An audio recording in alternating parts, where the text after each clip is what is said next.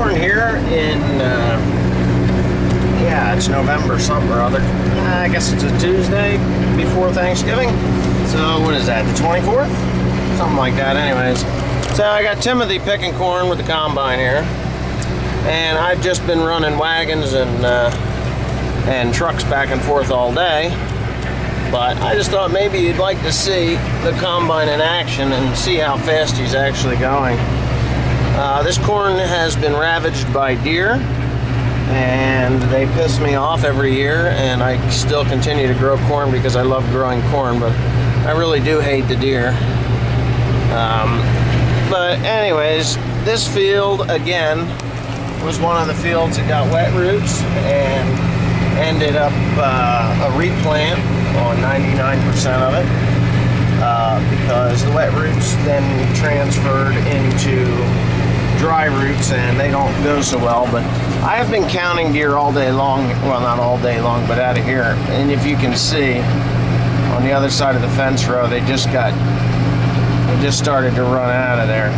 There's loads and loads and loads of deer running across the field. So anyway, this is more than likely the last time I plant corn in this field until these deer get put under control.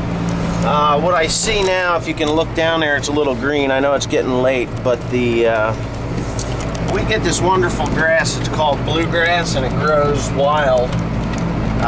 In the spring, it'll get about, I don't know, it's about 28-30 inches tall, and it produces a good 1.5 tons of material to the acre. So I've been harvesting that off of these fields and putting it, taking it down to the mushroom barns. So with all the trash that's on the ground here from the corn, and there's even fall panicum in here, what I think I'm going to do is, well, there's one of two things. I may moldboard plow this yet this fall, work it up, put the put the roller harrow to it, and actually plant Timothy and orchard grass in it this fall yet. Of course, we are pretty much the end of November, and I can probably get away with it okay. Or I'm going to let it go, let that bluegrass grow up through here, and then turn it, make the hay out of it, and sell it to Mushroom Barn, and then kill it like 3 times during the course of the summer, make it barren, and then come in with a disc it all up, and go ahead and plant my Timothy orchard and probably reed canary grass in here, because I'm not planting corn on this. I am sick and tired of feeding these miserable deer. So yeah, if anybody thinks that deer can't put a farmer out of business, they're wrong. If you think you've got a deer problem, you've already got a deer problem, and you better start doing something about it now, because if you let it go, or if you put your head in the sand and think that there's going to be some kind of a disease come in and cut the herd back, you're sorely mistaken, because that does not happen. So yeah, deer have put me out of the grain business. I am now a mulch hay grower.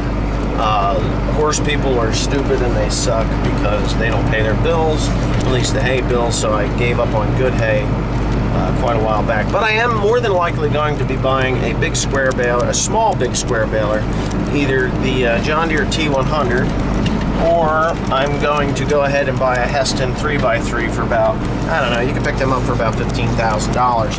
And I'm going to make good hay for the Amish dairymen out in Lancaster, Pennsylvania. So anyhow, yeah, that is what's going on here.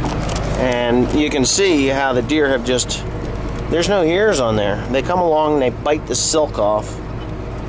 And that is what deer damage looks like in the fall. In the summer it doesn't look so bad, but in the fall, the farther down I get, the worse it gets. And there's another field over there through that fence row, and that one there is just a complete disaster. There's nothing there. You get to the, well, that's deer damage there, and I may just not pick that corn. I may just come in and mow it and bale it and sell it to Mushroom Barn, because that's about all it's worth. So anyways, thanks for watching. And oh, this is how brazen these motherfuckers, they don't care. They don't care that I'm here. And of course I didn't bring a gun along with me, and I really wish I did, because I would have shot probably 10 of them by now. But anyway, yeah. Thanks for watching.